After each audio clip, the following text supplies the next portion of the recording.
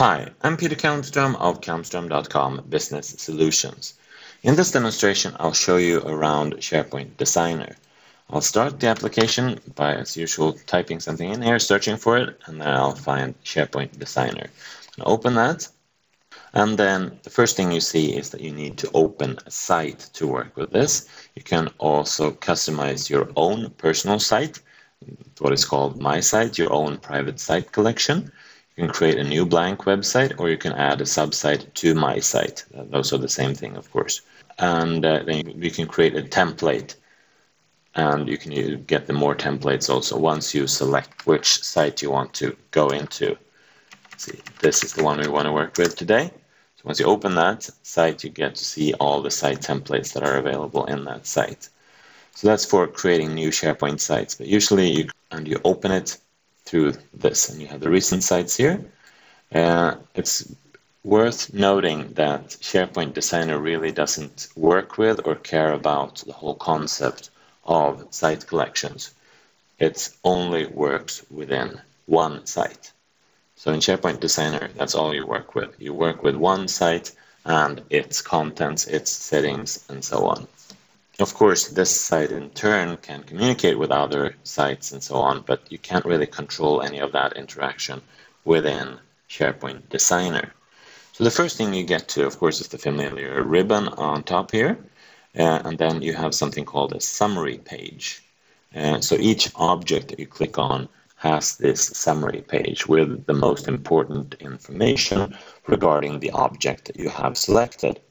So you have the information, you have the permissions, you have the subsites that are available in this site, and you have some general settings there regarding the quick launch, the RSS feed, things like that. Then you go into the lists and libraries and get a quick overview of all the lists that you have, and there you also see the description and the number of items that are in each of these lists and libraries. Notice also that SharePoint Designer does not have the concept of apps. In SharePoint Designer, everything is called lists and libraries. And if you have an app installed, what's now called an add-in, that's not shown at all here. So SharePoint Designer really didn't get the memo on apps. So everything is still called lists and libraries in SharePoint Designer. If you go into one of the lists and libraries, you get the same kind of summary page that you have for the site. You get everything that's connected to that library in this case. Here you have a workflow that's been created for this CV's document library. You can do some modifications here. These are the most common ones. Some things are much easier to do here in SharePoint Designer than they are in the web interface, such as removing the folder content type, for example. Actually, you can do that with the delete button. You see the delete button on the ribbon is disabled there, so you can delete that there with the delete. And you can also hide the new folder command if you want to do that. And you also have this allow management of content type, which is a very powerful thing, of course. And this is also something that's not available in the browser. You can hide a document library or a list from the browser.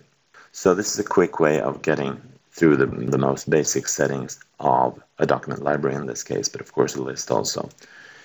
Here in the workflows section, you have a list of all the workflows that has been created in this site. And you can also see which type of workflow is here, the SharePoint 2013 workflow in both those cases. And you also see who created it and when it was created and modified, those kind of things. And if it's a list workflow or a reusable workflow or a site workflow, those are the three types of workflows that exist in SharePoint Designer. And then you have the site pages, and that's a document library, and there you see the wiki pages that you can create there.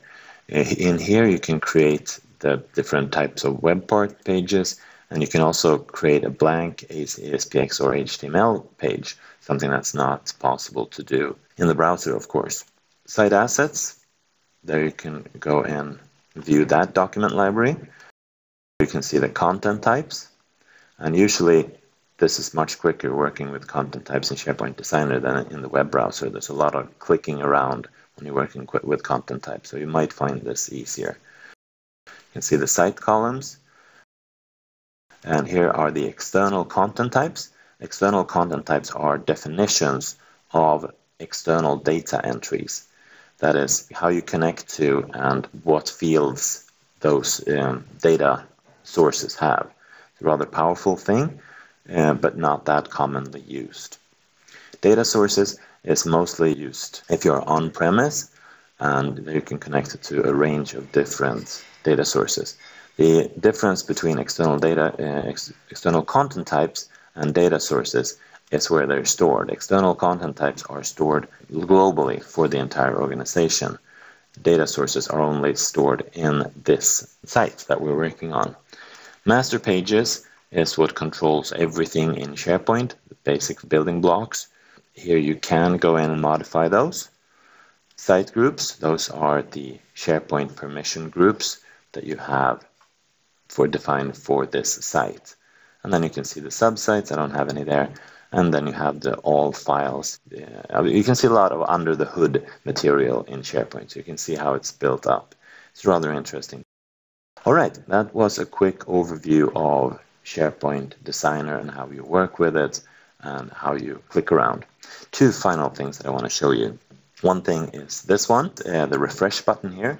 Since this is a desktop application, everything you do needs to be saved.